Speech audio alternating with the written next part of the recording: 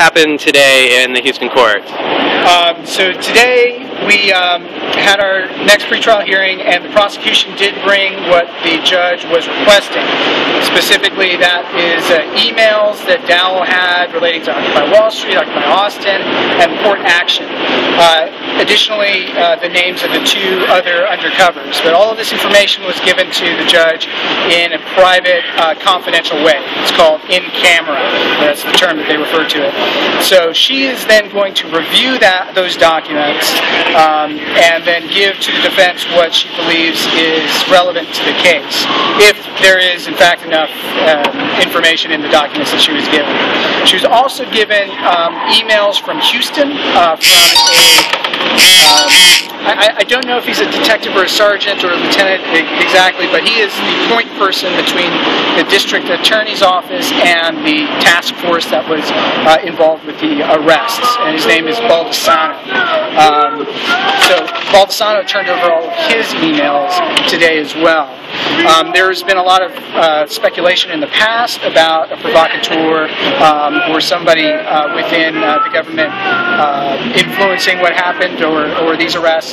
So we had requested information regarding anything like that from Baldessano months ago, and he said he had no idea or no information of any agents being involved in the actual arrests. So he didn't turn over any information, but now he's turned over all of the emails that he might have. The other thing that's kind of interesting is related to that. There's been a lot of verbal gymnastics happening to stick to the story that HPD and APD did not coordinate in any way regarding this arrest.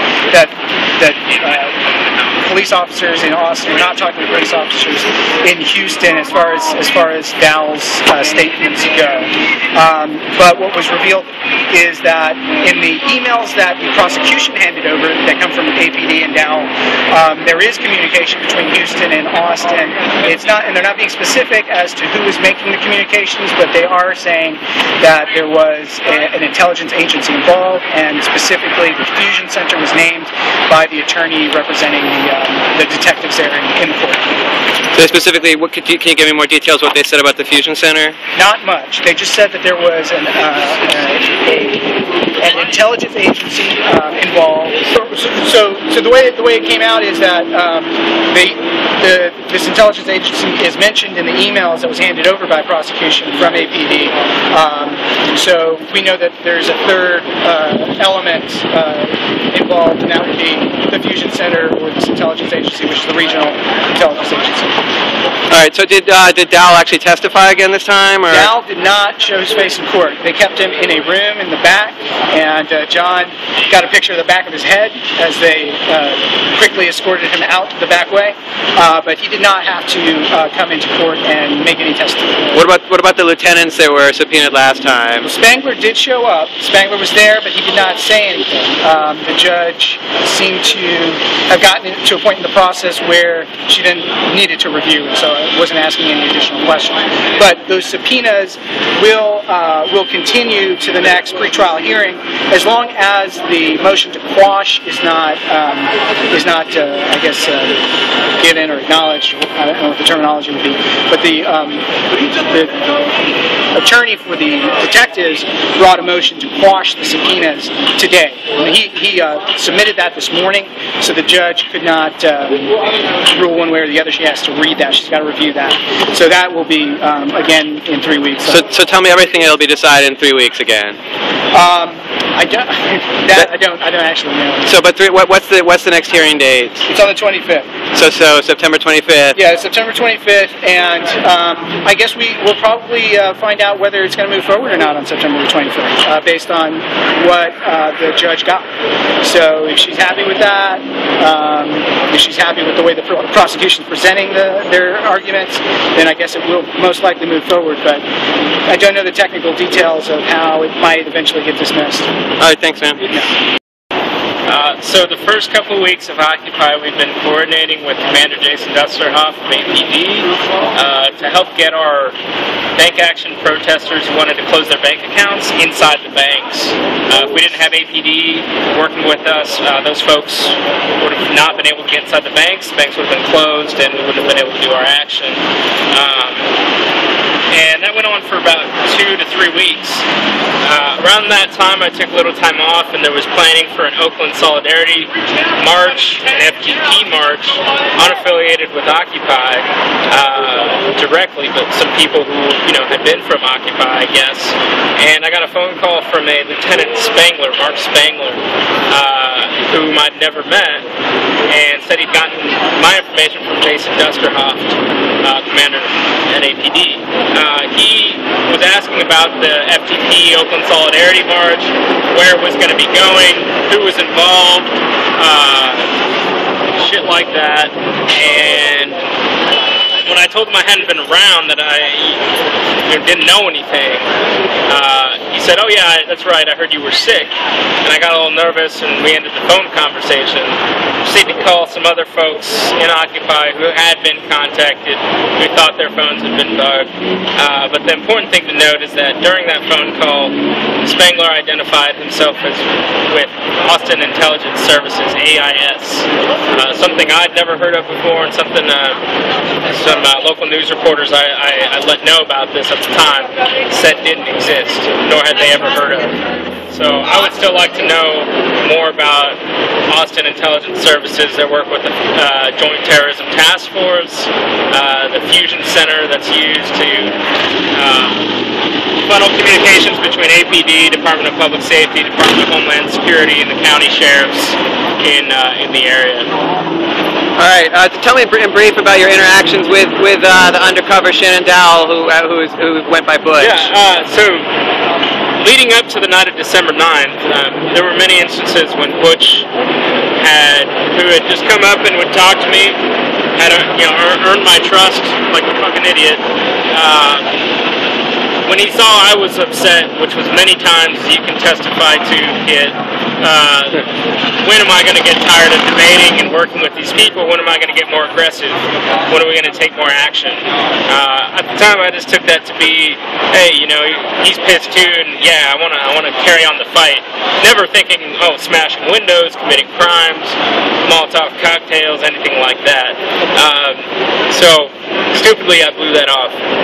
Then on the night of December 9th, 3 days before the port blockade, Butch and his undercover comrade Rick approached me at the corner of 2nd and Guadalupe while I was walking to my car, asking if I had the contact information for the group Ronnie Garza was with. I didn't have that phone information nor the address, but they said that they had these pipes and chains that they had built for them to use in Houston, that they needed to get them to them. So it's explicitly clear that they built these things. They're using the defense that they built them to make them safer for the responding officers in Houston. But they built them, they delivered them, and they got Ronnie charged with the state felony. Right there. Anything else you want to add? Yeah, it hadn't been discussed. I'd like to know about the paid informants that APD used, from Pops, who was selling drugs, the homeless elder who was selling drugs on the steps, to the young bearded Trevor who provided Art Acevedo, police chief, with a list of fingered activists. That was on the night of arrest around Halloween? That was around Halloween, and was behind the police lines identifying people to be arrested, to White Liar, to others that were provocateurs and really busted down our movement. So we have obvious photo evidence that Trevor was an informant. What do we know about Pops? Do we just suspect? Do we know at this point? Pops is a known drug dealer. He's an admitted drug dealer in the drag area north of MLK up to 38th Street. He commanded the Occupy Austin homeless contingency. I forget what they called themselves. We refer to them as 24/7 occupiers. He ran that show. He was very explicit that if you needed anything, you could go to him. Not just drugs, but access to sleep there, or if anybody was bothering you. But every time Acevedo came around, or we felt uncomfortable that this guy was selling drugs, nothing would happen. Nothing, no questioning of him, no running through of drug dogs, and if there were police presence on the steps, Pops wasn't around. So we were a suspect of Pops being a police informant for a long time, and what better place to have one than sleeping at the very top corner of the occupation. And we still, of course, we wonder about this, Dirk and Ray are the other two? Dirk and Rick. Dirk and Rick. Rick, a little Chicano, no taller than me. Dirk, a big, bald, white, muscular dude, much bigger than me. Yeah, always going around, always being at the protests, marching in the FTP marches, trying to encourage people to get a little more aggressive. All right, thanks, Dave. The interactions with Bush, and I've only recently learned his real name, basically we'd go down to Austin Java, or he'd pull me aside at a GA, and he'd want to do something a little more than what the group was doing. Now, if we were talking direct action, that's fine, but he was talking more along the lines of inciting some sort of violence, which is just, I ended up having a beer with him over at Austin Java explaining, we can't win that, it's not a good idea, it's against our core values. Do you have an example of an act of violence he wanted you guys to commit?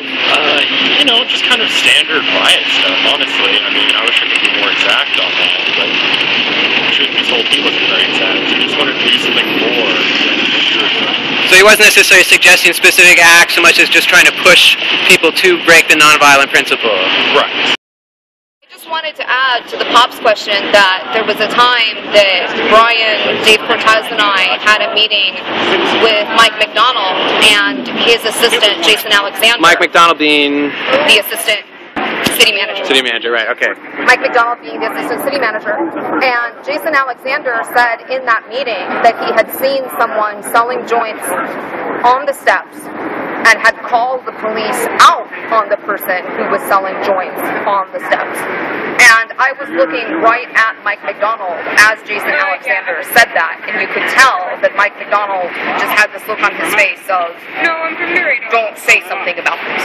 But I can also tell you, from having been down at City Hall just about every day, that it was never the case that the police investigated Pops in any way or attempted to look into this. And I would just like to know, how is it that the assistant city manager says that he sees someone selling a joint on the steps, calls the police on it, and yet absolutely nothing happens if that person isn't being protected? Anything else you want to add? I would like to know where the infiltration of Stratford, ALEC, the American Legislative Exchange Council, Wells Fargo, Bank of America, Chase, where is that? At the end of the day, we are a non-violent movement. And our non-violence has been tested over and over again by these undercover police who tried to instigate us to violence and failed. So why is it that we're being targeted? Because this isn't happening just in Austin. It's happening in Chicago with the NATO 5. And it's happening all over the country. So we've seen thousands of Occupy-related arrests, and we've seen zero prosecution of bankers, zero prosecution of people who are really vastly undermining our political system. So I would just like to say to any police officer who is listening to this, you are part of the 99%. Even Jason Mistrick, even Shannon Dowell, who makes $100,000 a year, or just about, that still makes you part of the 99%.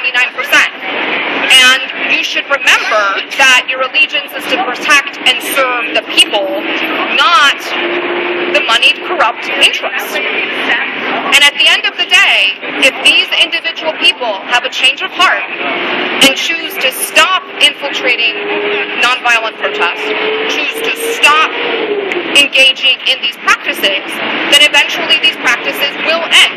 And each and every one of those people has the ability to make that choice for himself.